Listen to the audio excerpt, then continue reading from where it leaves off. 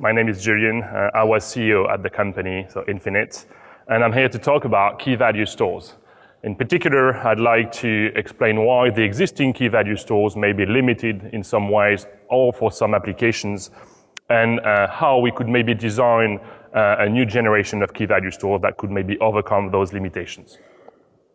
So the plan is as follows. We'll study why there are some limitations before introducing Infinit's key value store, which is the one that we've designed and that we are developing. Then I'll introduce the API, which I hope you will use at some point. And then we'll do a demo of deploying Infinit's key value store over a Docker swarm. So key value stores, great construct to store and share data within a distributed system. They have been used increasingly for the past couple of years, in particular to store configuration data, logs, metadata in general. And you probably know key value stores through one of the three that I've put on the slide, which are etcd, Zookeeper, or Console. So why would we actually need a new one? We already have some. Why a new one? Well, the reason is very, very simple, is that the key value stores that exist today have been great for many developers, but for some applications, those key value stores just do not meet the requirements of those applications. They are just limited. And the reason for that is that the distribution mechanism, which is based on the manager-worker model that you probably know, is again limiting. So if I just re-explain how that works, is that this model has been designed for having workers that can be plugged in so that you can scale out your system very easily. To achieve that, you need managers to orchestrate the system, basically to know which workers are in the system, where data is located, meaning on which worker, and so on. And this model, again, suited to many applications, but not all of them. It is a limited model, and I'll explain why, but I really want you to understand that I'm not saying that it is a bad model. I'm just saying that it is not adapted to all the applications. For instance, Docker Swarm uses it, and it's okay. The use cases where this model can be limiting is in particular when the managers are going to be requested a lot. And that's where you may have a problem.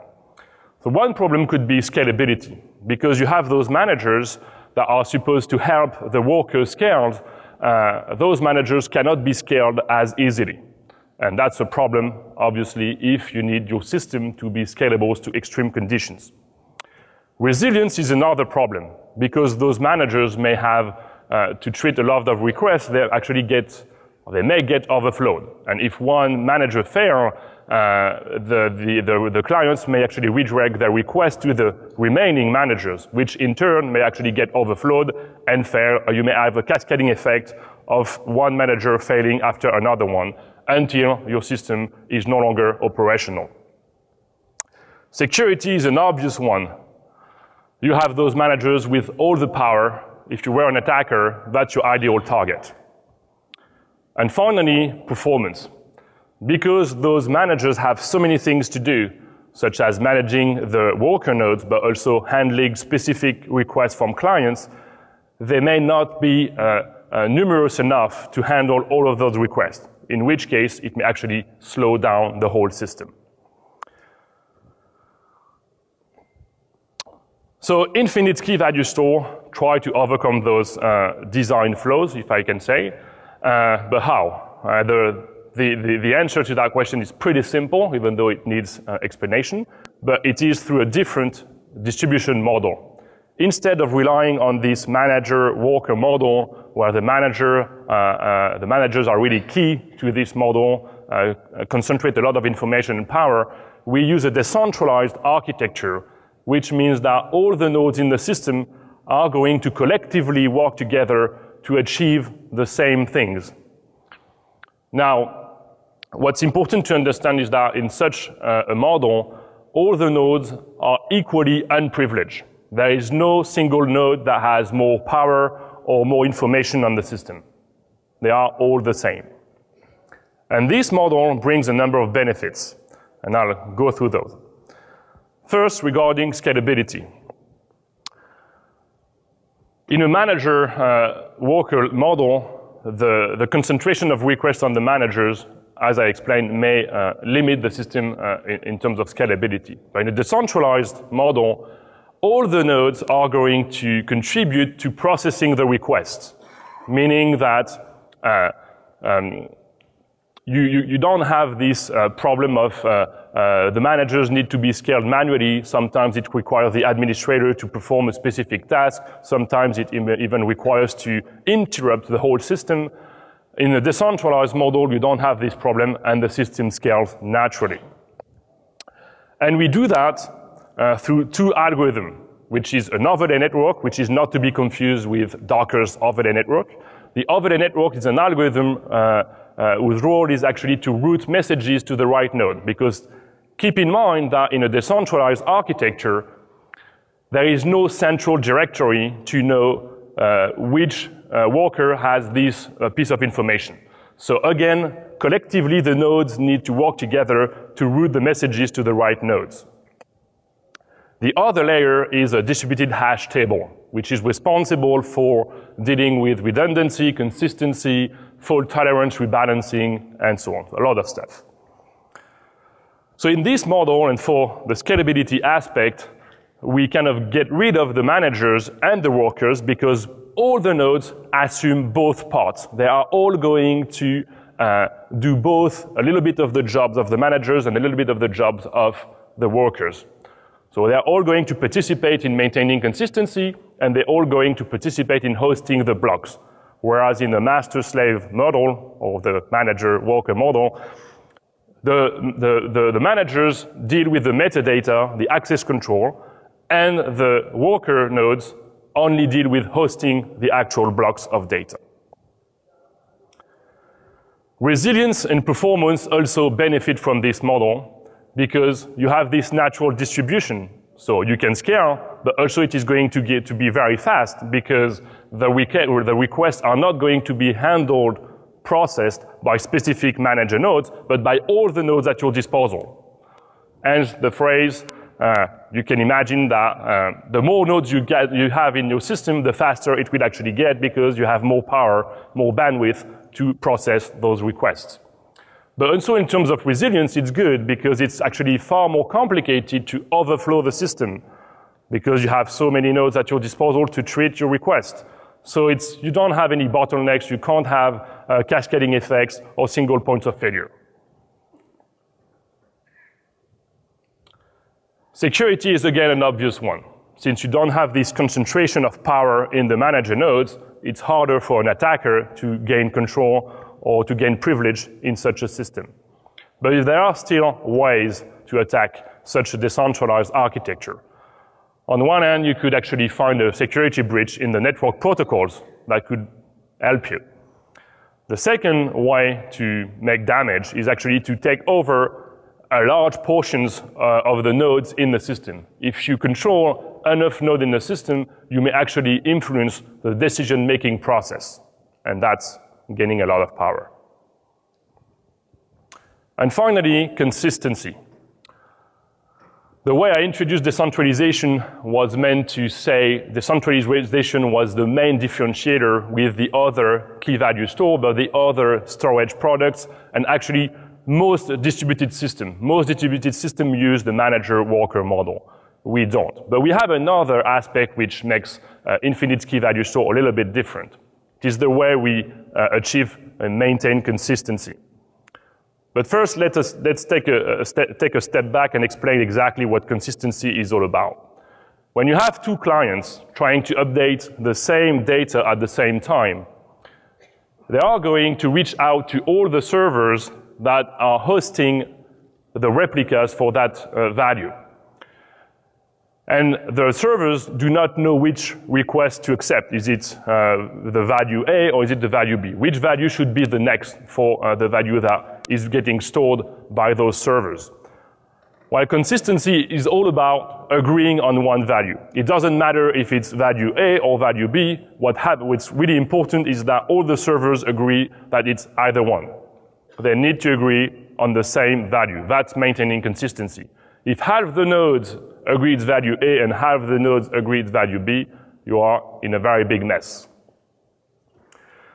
In a manager-worker model, what you have is that consensus, which is the algorithm being run to maintain consistency. Consensus is going to be run within the quorum of manager nodes. So on top of managing the worker nodes, on top of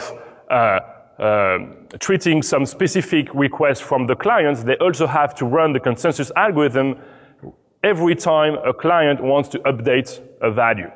And this algorithm is very, very expensive. That's something you really have to understand.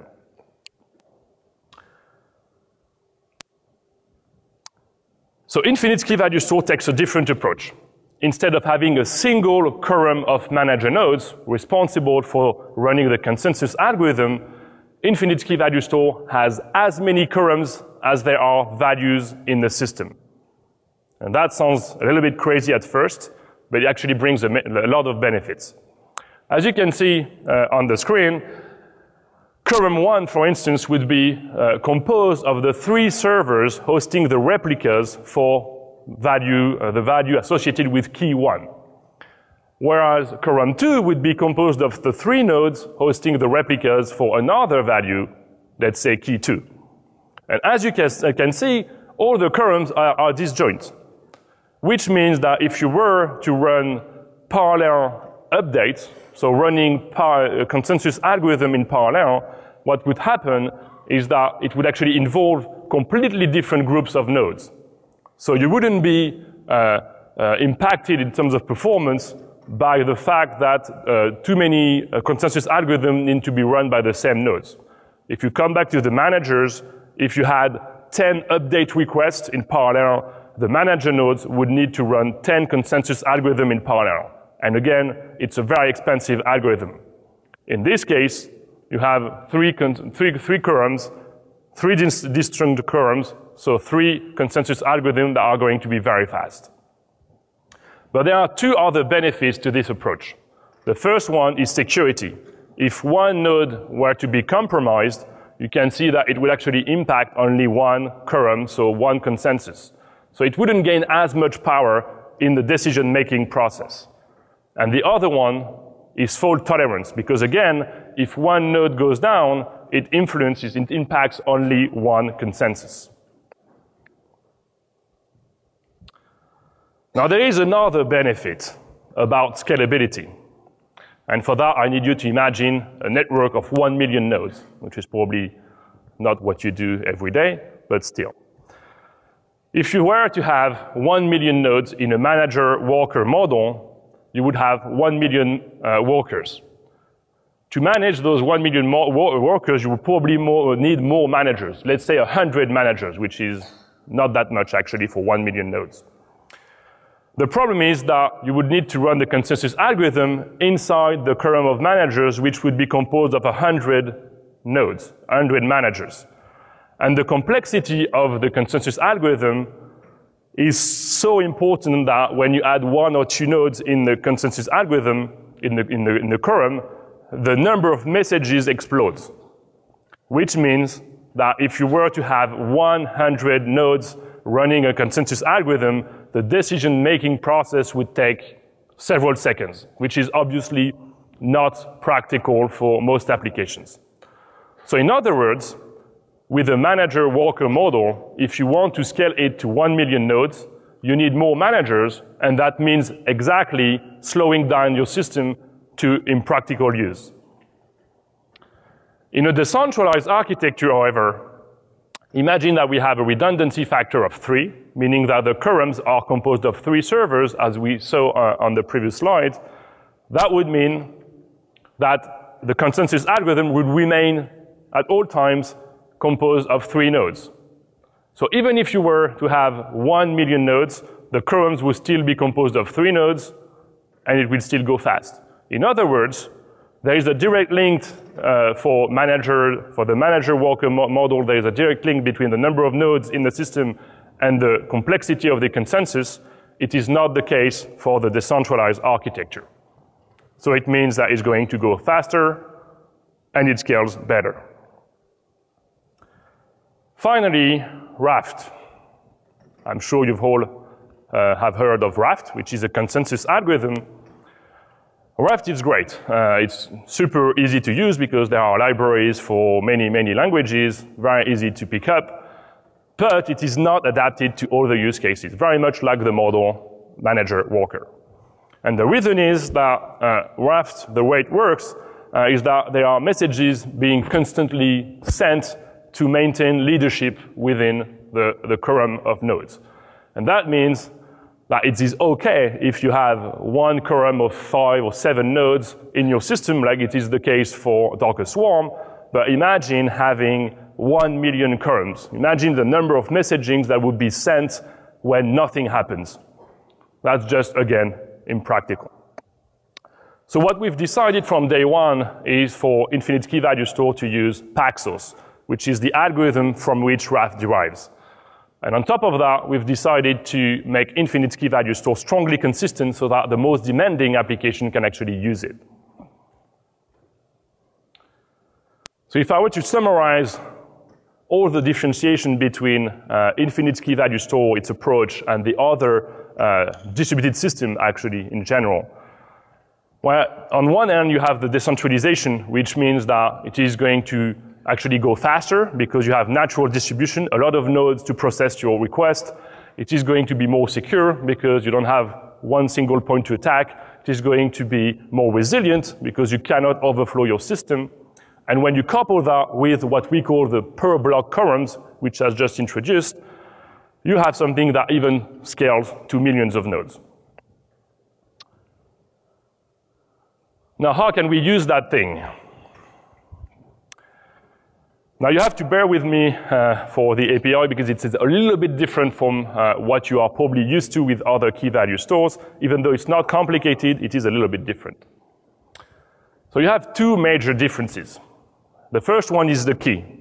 In a normal key value store, you pick a key, you have your value, and you store that tuple in the system, and you want to fetch it back, you use the key. But it is not the case in Infinite Key Value Store. You don't get to pick the key. And the reason for that is twofold. First, in practice, it's actually very rare that you need to choose the key. Secondly, Infinite need to generate the key that we actually call address. We need to generate the address in a way to optimize data placement and fault tolerance. So that's why we don't let the user pick the key. The second aspect which makes it different is the value. In a normal key value store, you just store a value. There is no, that's it. You just store raw data, a string, a number, whatever you want. But in Infinite Key Value Store, you have several types of values that we call blocks. And every block has a trade-off. And that's where it's really, really important to understand because that's where the intelligence of the system really lies. It's in the different types of blocks. So at the core of the system, you have two types of blocks that I will describe. And on top of those blocks, you can create more.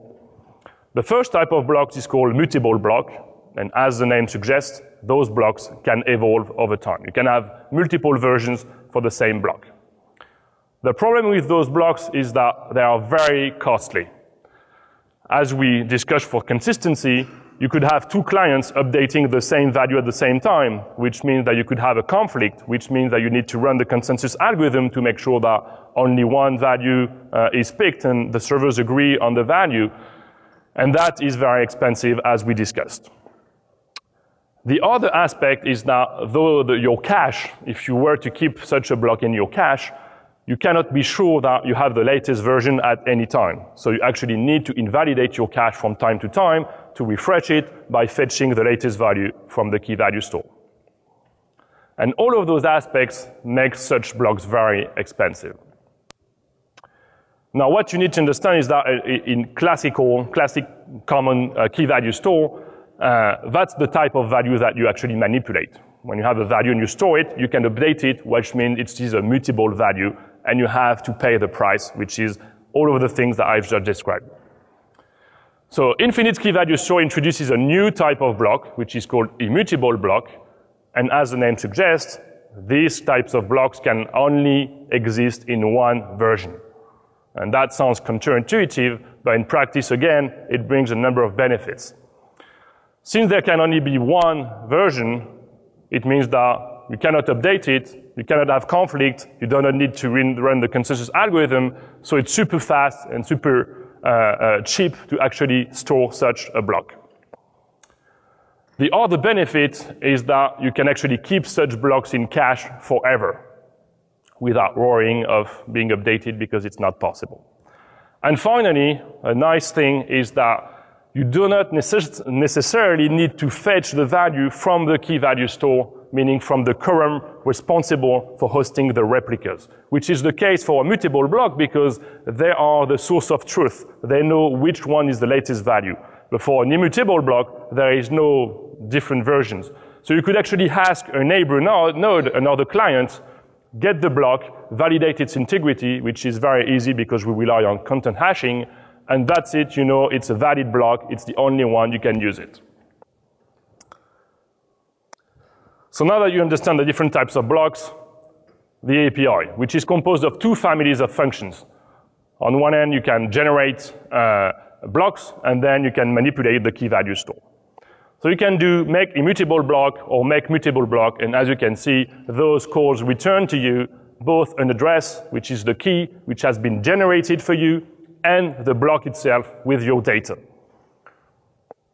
Once you have a block, you can insert it with the second family of functions, or you can update the block if it is mutable, remove it, and fetch it. So pretty straightforward. All the intelligence really lies in the different types of blocks. So that's it for me. I would like you to welcome Quentin, who was the CTO at Infinit, as you know, and he'll do a demo of Infinit. Hi. Hi, so I'm Quentin. So let's see this at work. So I have here a swarm that I configured before. Oops, wait a second. Okay. So I have a swarm. It's composed of, what do you do? That's a strange, okay, no, wait. Give me a second.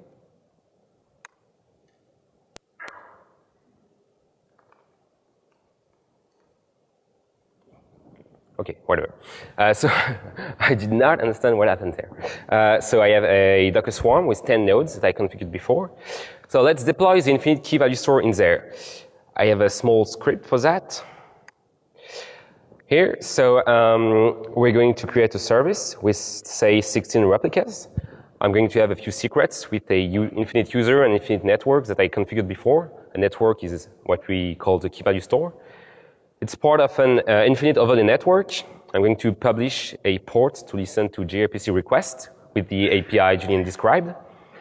And the actual script will just load the user, load the network, create some local storage. So all of my 16 nodes are going to store blocks locally. And finally, I just Infinit Docker run. I listen for gRPCs on port 9000. I listen for the Infinit protocol internally on port 9001.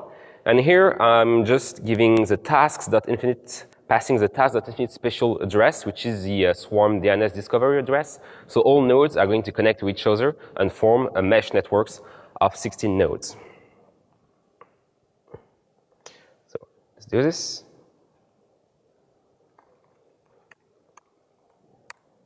Okay, so I have my swarm service with 16 nodes, or soon to be. So let's take a look. Let's use the API. So I'm going to do that in Python. What we're going to do is we're going to build a very simple app on top of the KV store. We're going to store a list of images. How are we going to design that using the API is that we're going to store the actual images inside immutable blocks because they're going to be extremely fast and we don't need to update the images. And we're just going to have one immutable block that will hold the list of addresses to the actual images. That's a very common pattern with mutable and immutable blocks. So I have a simple connect function that takes an endpoint and simply initializes the gRPC connection. The init function will create my index, my mutable block. So as you see, we just call make mutable block to create that block. Inside, for the payload, we just put an empty Python list that we pickle, so it's binary. We insert that in the KV store, and we return the address of the block we just created in hexadecimal. And I also define an index function that I can use to fetch the index back given its address. Let's try that already.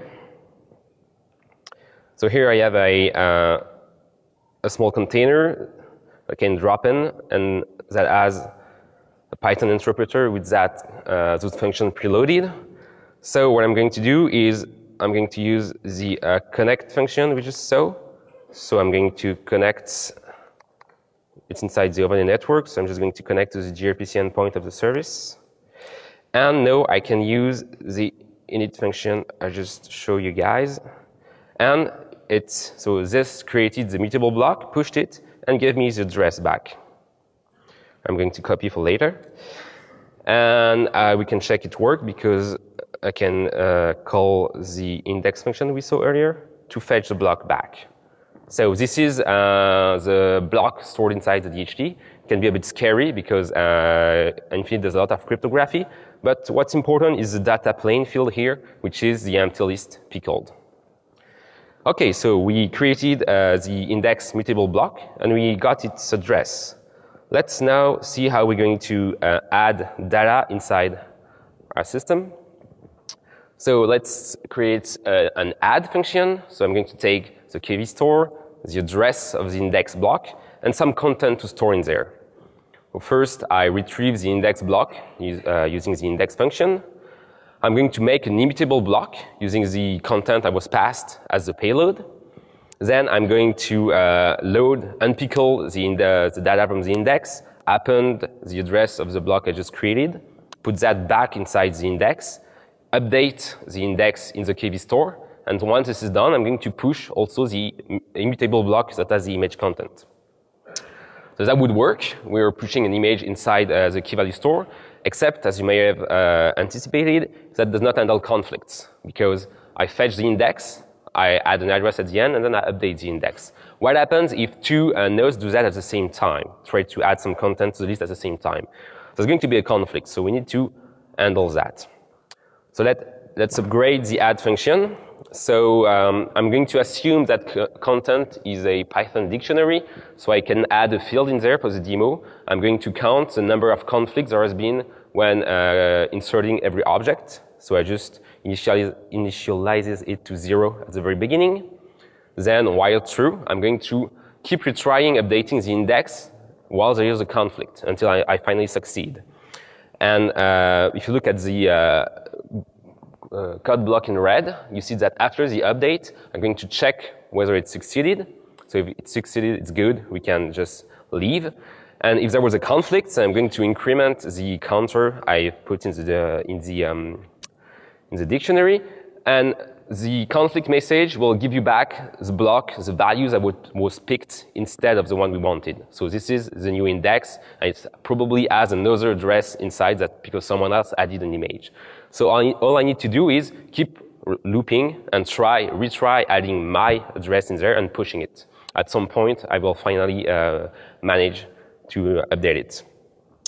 You also see I have added a sleep in there because this goes extremely fast. So this is almost never going to trigger a conflict on small payloads.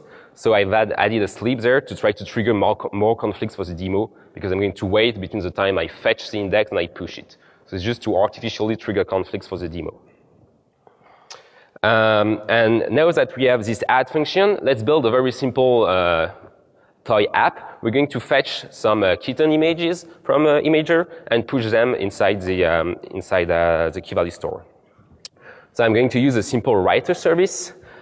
All it does is connect to the endpoint, and while true, I'm going to fetch an image from Imager, and I'm going to use the add function to push a Python dictionary in there that has the content of the image and also the host name of the container. So we're going to be able to see what container pushed the object inside the KV store. And we do so every second or so, thanks to the sleep. And we're going to have a reader service that is a simple WSGI server that will just show us the images. So how it works is we just retrieve the index, we display the number of images, and then we're going to show the latest 32 images directly inside the HTML code as base 64. So it's one single page. So let's try running those. I'm going to go back here. So first, we're going to start the reader service. So I'm going to start one container and detach it. I'm going to listen on port 8000. I'll go to the end. Okay. We're going to connect to the Infinit service on port 9000. And here I'm going to pass the root address we just copied earlier, so we can find the root index. And if the demo guard is okay with me today. Okay, so we have the simple reader that just retrieves the index. And so for now, there are, of course, no image in there. Whoops. I made a mistake. I lost the IP of that machine. bear with me for a second. What is the IP? That.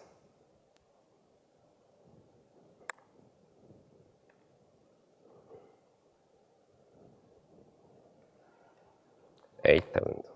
Okay, back on track. So I have the reader running. Let's start the writer. So this one, we're going to start it as a swarm service. So I'm going to create a service with one replica, pass it my imager API key. In the overlay network, same, we're going to connect to the Infinit service on port 9000. And again, I am going to, so I did copy the IP instead. So I need now to find, so the root address was this. Copy it again. And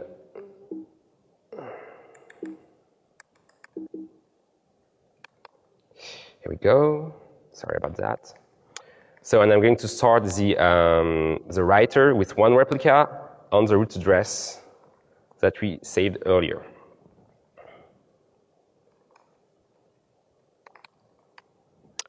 It's running, and let's see how it works. Here we go. So we have a worker that every second will push a random image from Imager inside our key value store, and the reader does pick it. So of course, if you look at it, it's always the same host pushing because there's only one container pushing, and there are never any conflicts because we have only one writer. Okay, so let's still see already 40 images of kittens, so it's still working. So it's a fun. Let's try to ramp that up. So I'm going to scale the writer service to say 3 writers. Good to go. And now it should fill up quicker, and so already 89 images. And if you look, you will see that there are now different containers pushing images. And you see there that some of them encountered conflicts, thanks to the sleep I put in the code.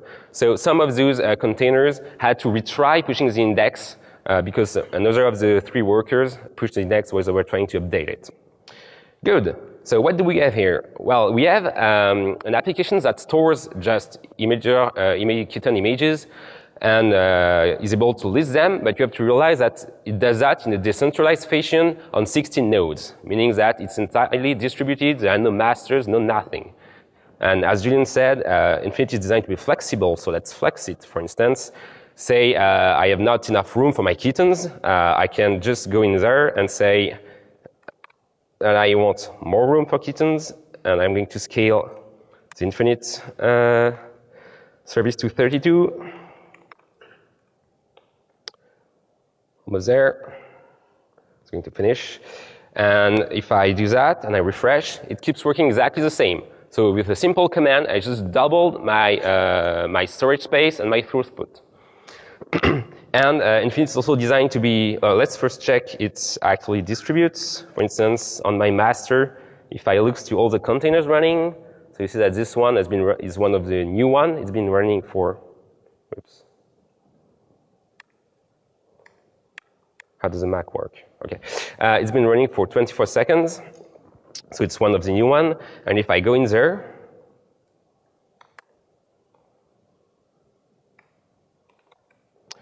if I look here, you can see that this is one of the new containers, and it's indeed receiving blocks. So we are actually distributing the images on the new node. And since Infinit is resilient, what I can do is I can also kill, for instance, one of these containers. I'm not even stopping it. I'm killing it abruptly. And if I kill it, because there is replication in there, the app is still going to be. I don't really care. The app is. Thank you. The app is going to be still running exactly the same because those blocks were replicated in the system. And even better, that node died, but the other node just detected that this node died and re-replicated those blocks that were on that node to other nodes. So we just have resilience. You can scale in, scale out. You can handle fault. You can just restart a container, move it around, and we have a completely distributed storage system that just is extremely flexible and handle faults. That's it for the demo.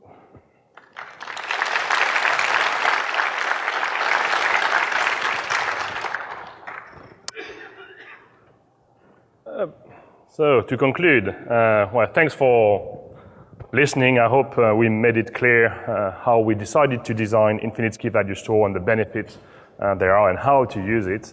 Now, just so you know, we intend to open source it in the next 1 or 2 months. So if you fancy contributing, obviously you are welcome. In the meantime, if you want to take a look at it or use it as an alpha tester, you can send us an email or just come talk to us, and we'll try to do that. If you want to know more, there is one website for the Infinit storage platform, which is the storage platform which is built on top of this key value store. So you'll find more information there, and that's basically it. We have 5 minutes for questions, so shoot. Hello? Okay, if I could just ask you to line up in the aisles just so I can hand you the microphones so people online can hear the questions and answers. And, sorry, I'm not going to run around. So just pass back when you're done. So the storage platform you're talking about, does it have some other database then to keep track of the keys that are being generated by Infinit?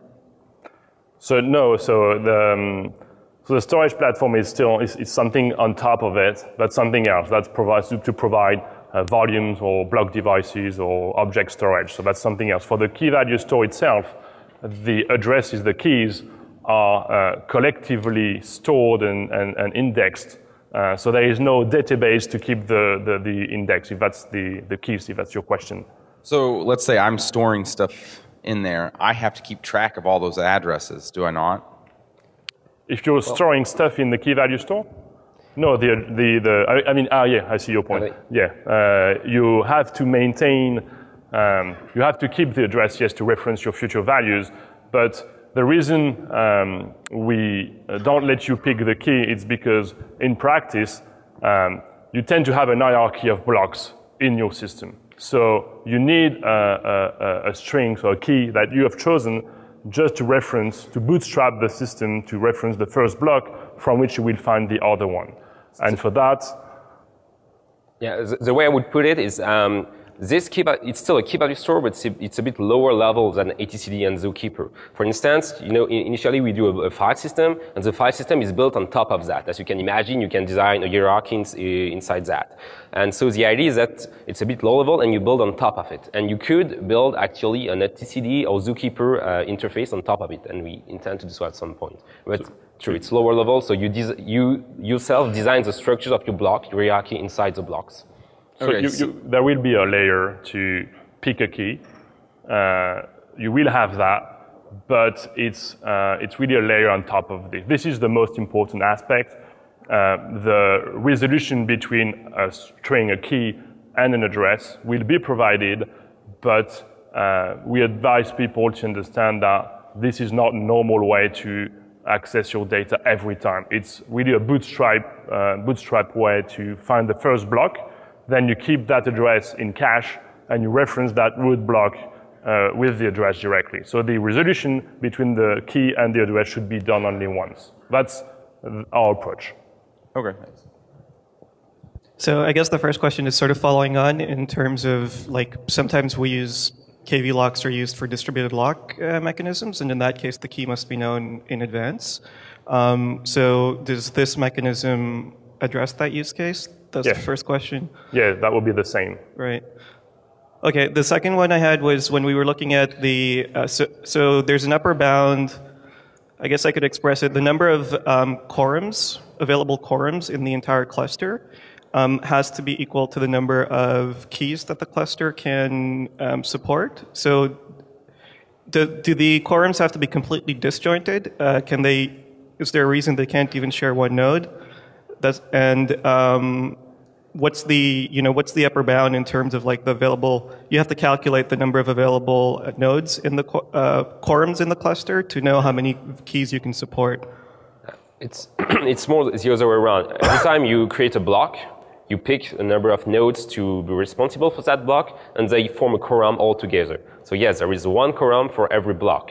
Now, even if two set of nodes, like 3 nodes, happens to be in the similar quorum twice for 2 different blocks, there's no need to make only one quorum. I mean, the quorum, it's packed, so it has no cost. So you can see it as the same quorum if you want, or 2 different quorum, but it's really every node just nodes form a quorum when they have to handle a block all together. So it's not necessary to disjoint the quorums? No, that was an example, but no, in practice, it really depends on how many nodes you have and how many values you have. If you have a lot more values than node, it won't be disjoint. Okay, thanks. All right, sorry to interrupt. We'll take one more question over the microphone, and then if you guys don't mind, we can step aside and just to have the next session set up. So here you go. So one last question then. Swarm itself has its scalability issues with the Raft protocol. Any ability of this in the future to potentially replace that and give us a more scalable Swarm?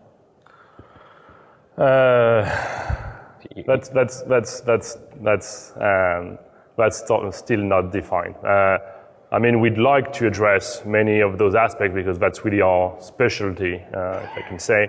But there is always a trade-off between, okay, we've done that, it's good enough, let's move on, and come back and trying to always improve on past things.